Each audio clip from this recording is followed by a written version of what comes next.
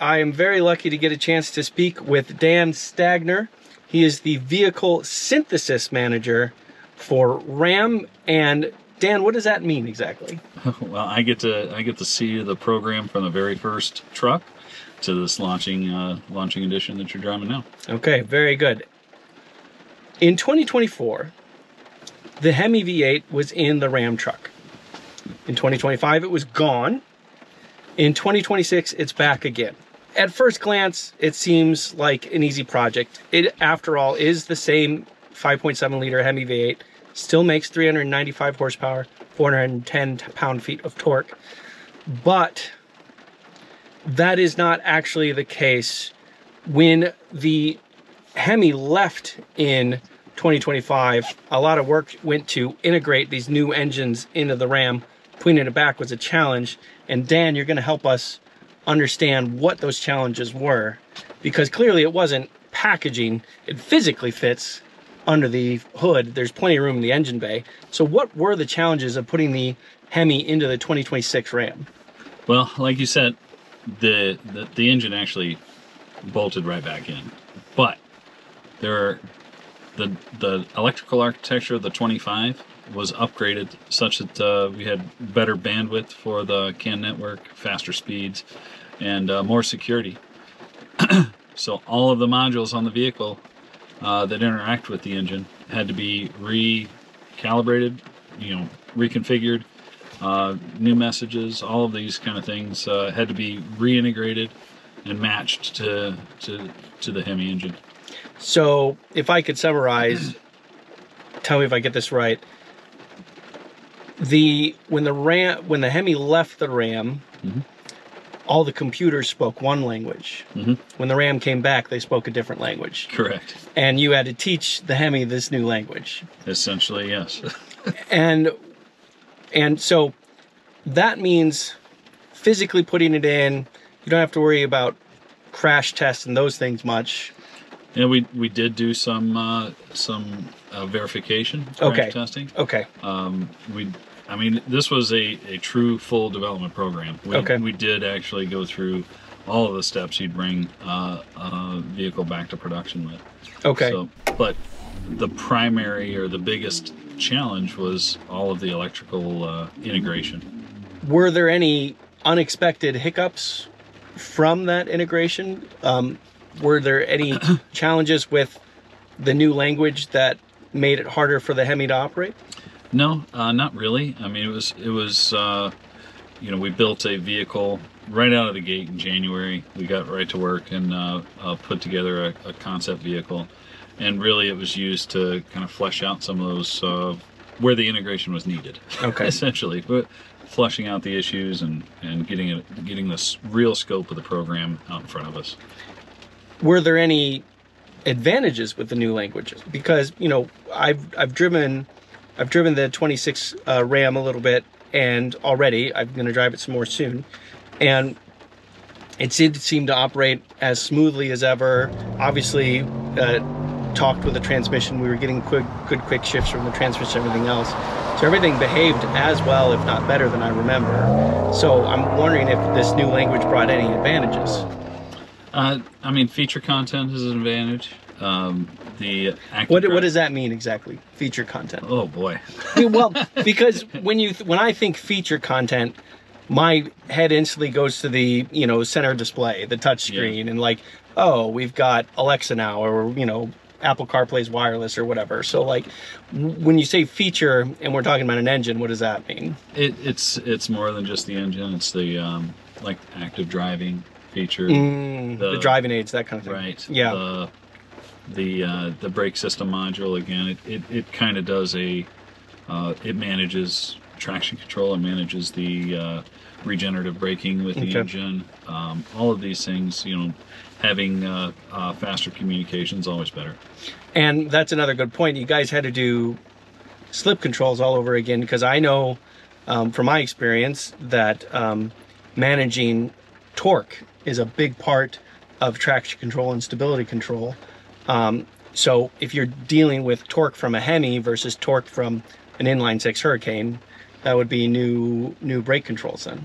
Absolutely. It was a new brake module in 25, and all that work that was done on the Hurricane engines on the 3.6 also had to be done on the HEMI.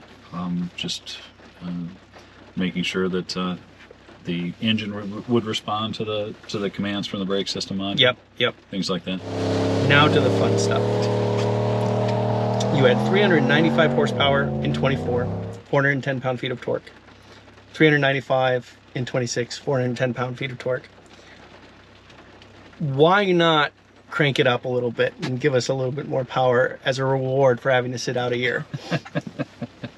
You know, it's a tried and true engine. We were confident in the durability of the engine hardware itself. The customers wanted it back. We wanted to deliver it in the fastest timeline possible.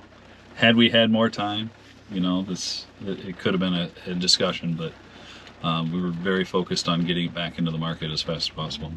And that segues beautifully. Thank you for that, Dan. Playing with and offering this 10-year, 100,000-mile powertrain warranty. What were the, I suppose, risks with having the HEMI back and offering that new powertrain warranty? I don't believe there was any risk in that. Okay. It was really providing that extra value to the customer. You know, the trucks get more expensive every year, it seems. And you know, having that value of the HEMI. The HEMI is only $1,200 more. Yep. Over the SO Hurricane engine. And that's the standard output Hurricane engine. Correct. Which is the lower of the two offered. And what is that? Is it 420, 468?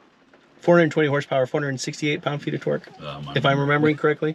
I'll put the correct number up on the screen, but I think that's it. So yeah, it's a value equation.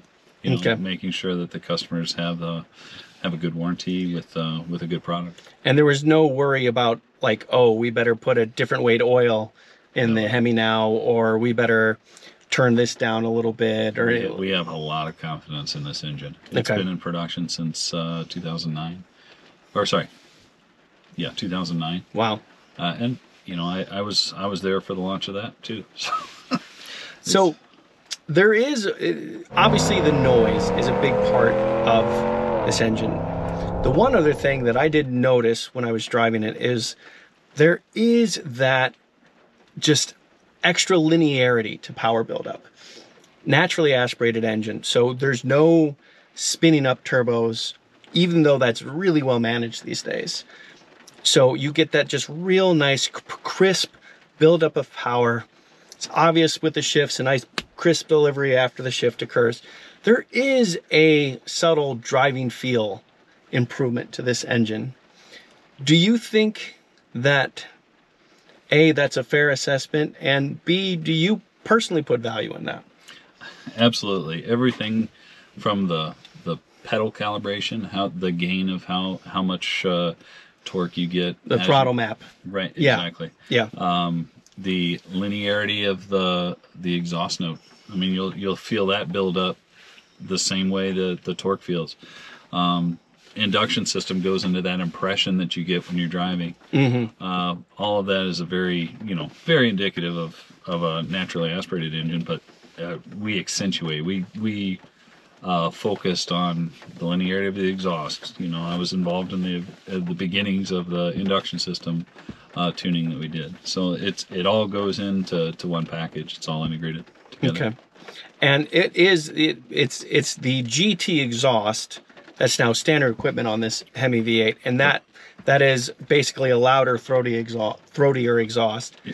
It's single exhaust through past the cat, and then it splits to dual tips around the rear axle.